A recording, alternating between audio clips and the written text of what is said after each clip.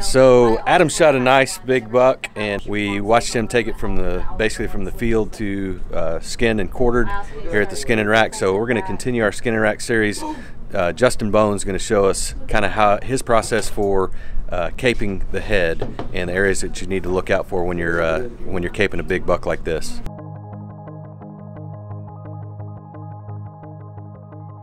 Okay, today we're going to cape the entire cape off of the skull of this buck.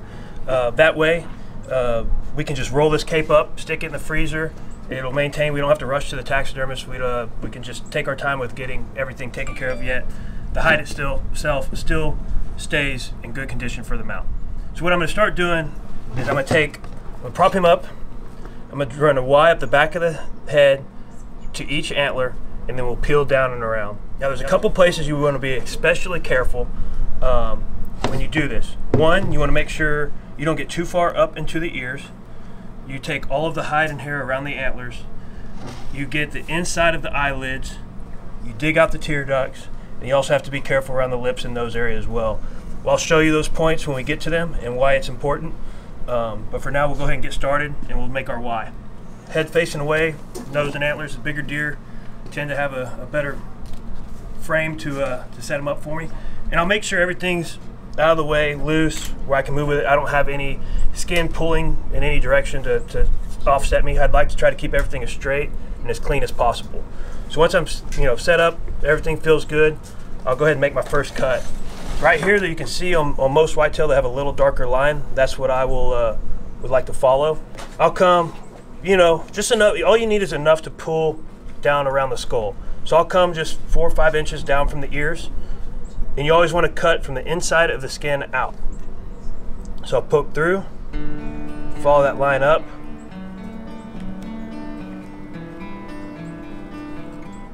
to the top of the skull here, and from this point I want to come from here to this antler, then here to this antler. And you want to try to keep the knife as vertical as possible, and remember to always cut from the inside of the skin outward. That saves you from cutting too much hair off. We'll go to this side.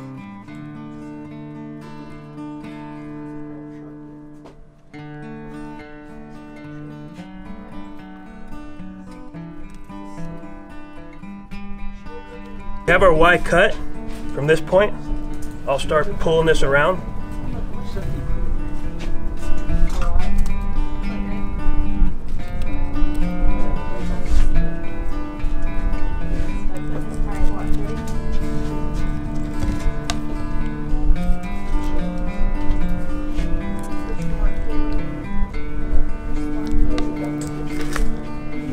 Here's where the ear comes into play. I try to keep it as close to the skull as possible. That gives your taxidermist more room to work on. If you get too far into here, you'll start getting into the hole of the ear, and it'll be too much of a pain to fix it.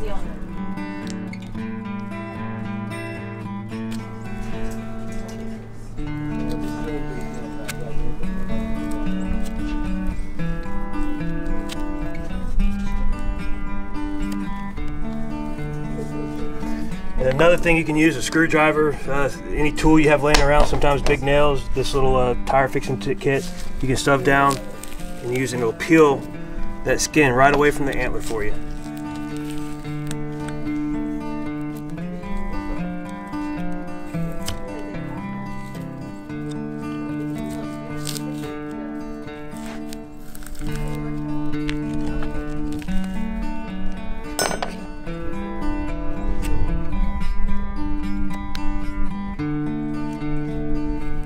I work on getting this ear.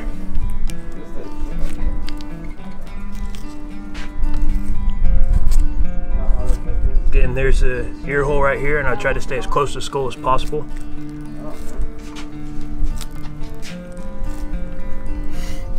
And then I want to do the same thing for both sides that I did for the top of the skull. Is instead of cutting the hide away from the antlers, I want to peel it to make sure I get all of the hide with the cape.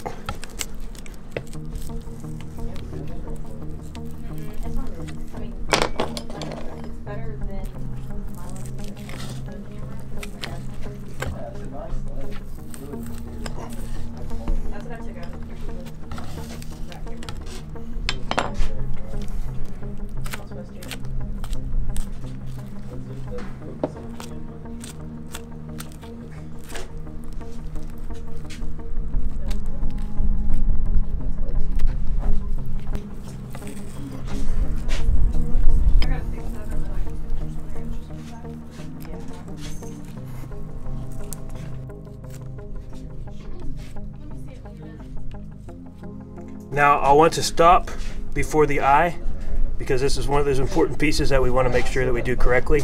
So I'll try to go, once I get this antler cleared, I want to work on getting this one clear so I can do both eyes at the same time.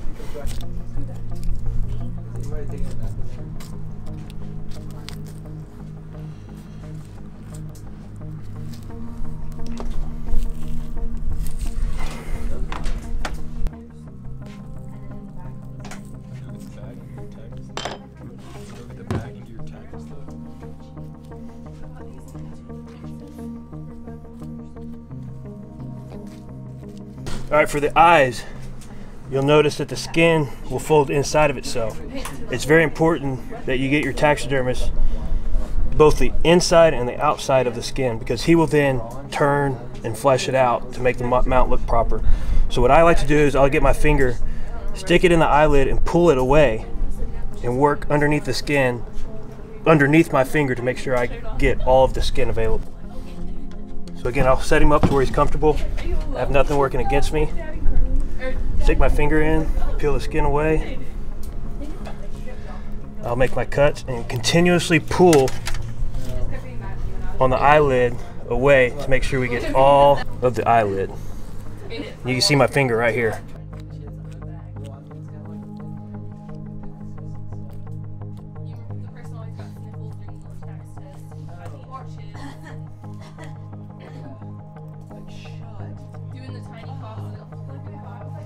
This little flap right here, you want to try your best to keep on and attach to the hide as well. So when I pull away, I want to make sure I try my best to stay behind that part. And then we are clear of the eye. Now immediately after the eye is this tear duct. You want to make sure you don't cut through that. So what we'll do is we'll go ahead and get the other side first, and then we'll work on those tear ducts. We'll flip them over and do the exact same way, just on the opposite side.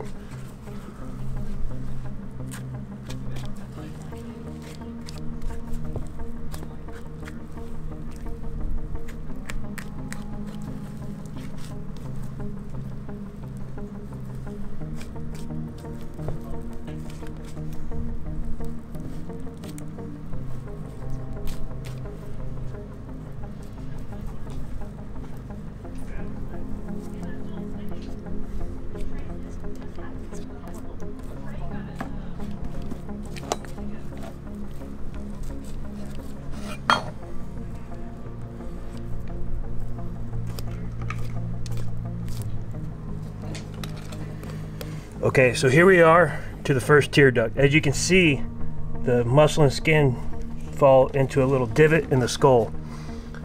What I like to do is I'll cut up to it, being very careful I don't cut through any hide. I'll get a screwdriver, a nail, or whatever, and I'll dig it out. It's tough skin, so you don't have to be too careful, but you don't want to put a knife to it. And you can see the little divot in the skull here. We got it clear. We can then cut beyond, and there's the duct with no hole cut through. And we'll do that for the other side as well.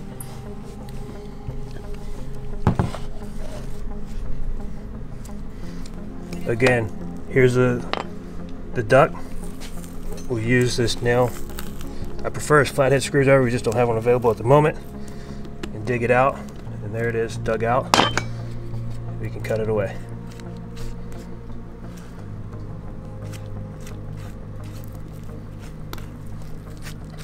Okay, my next part is we'll turn him on his back like this, and we'll work on the nose and lips. The nose, I'll just roll back, and I will cut straight back into the cartilage.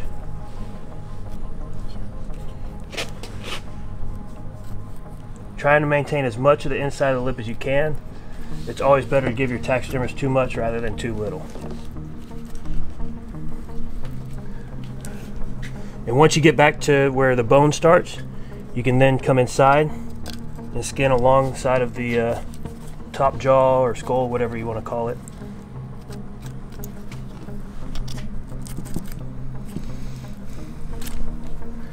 You can cut through the cartilage bone, and then you're good there. And then I'll do the same for the bottom jaw. I'll cut along the bottom part of the jaw, around.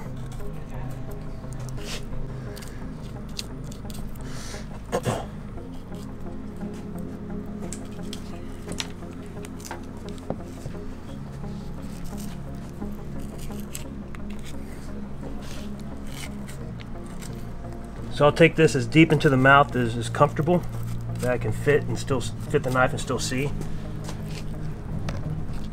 And then I'll flip them over and finish it out. Okay, I've got as far as I can go with sticking the knife in without making any mistakes here. So what I'll do is I'll flip them back over and I'll start working my way down. And once I get to the bottom part of the jaw, I want to cut through the skin on the back side of the jaw to where it exposes the teeth. That gets you all the inside of the lips that you need to get. And you can stick your finger out here, pull it away, and just follow it around.